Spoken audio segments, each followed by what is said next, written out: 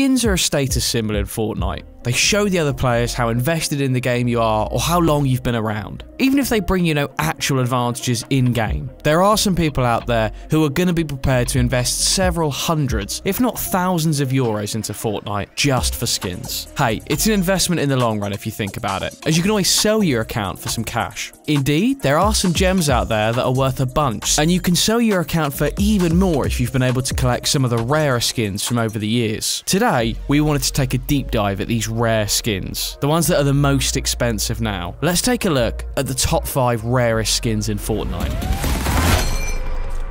We'll start at number 5 with the Galaxy skin. This was the first and also rarest Galaxy skin ever released in Fortnite. It was only for the Samsung Note 9 and the Galaxy Tab S4. Basically, if you bought one of these phones, which would have cost you about 1,000 euros at the time, then you would have been able to get the Galaxy skin in-game. The campaign ended on July 1st, 2020, so now it's impossible to collect this even if you have the mobile, and it makes the Galaxy skin one of the most expensive and rare skins in Fortnite. In number 4, we've got the Double Helix. The Double Helix was only available as part of a Nintendo Switch bundle in late 2018, which makes it one of the most expensive skins in the game alongside the Galaxy. You had to buy an entire console just to get your hands on this skin, and even if you want to get the Double Helix now, it's no longer possible, because in the same way with the Galaxy skins, the campaign is simply over. So if you really want this skin, you can only find it at a very high price by third-party account suppliers. With the Double Helix and the Galaxy out the way, let's get to the really rare skins from the early days in Fortnite. In number 3 is the Sparkle Specialist. The Sparkle Specialist is a skin from the Fortnite FIFA set, and it's not to be confused with the later released Sparkle Supreme.